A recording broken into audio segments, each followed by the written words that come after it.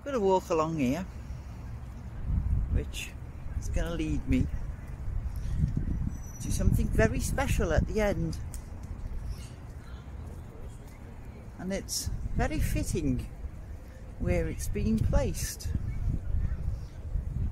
I mean, it was moved because it was involved in a traffic accident and it was damaged, so it needed to be restored,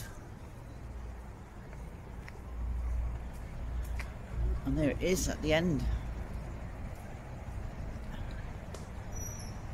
Can you see it?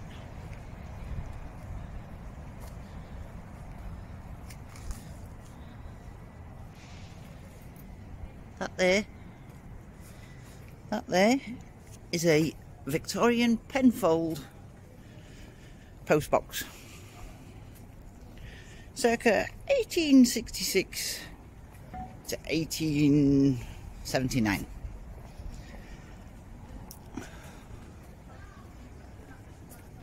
And there's people around. There wasn't people around the last time I came here, but then I made mistakes the last time I came here, so hey ho.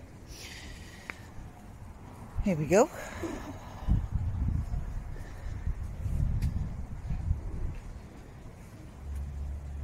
The Victorian Penfold was designed by John Warham Penfold, who was named as one of the most influential surveyors of all time in 2022.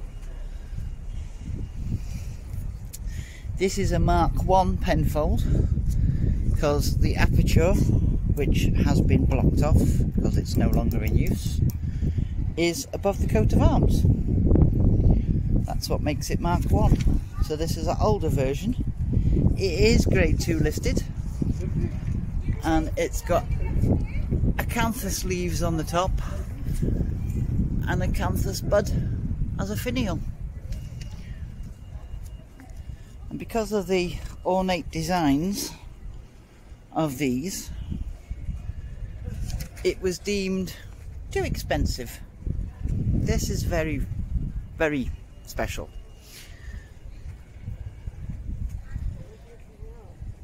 It's believed that there is only 92 of these in the country now, and only 20-ish of those are the Mark I's. And it does have the Victorian cipher on. This was, as I said, was in a traffic accident. A truck backed into it. It was in the same site. It was within the same conservation area, but it still had to be requested that it be moved because it's grade listed. I'll put a picture in to show you what it looked like when it was all broken up.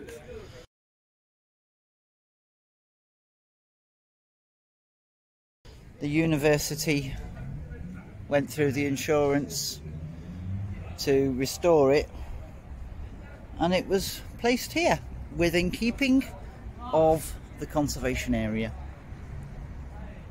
So there you go. Penfold postbox, hexagon shaped, very ornate, very, very special.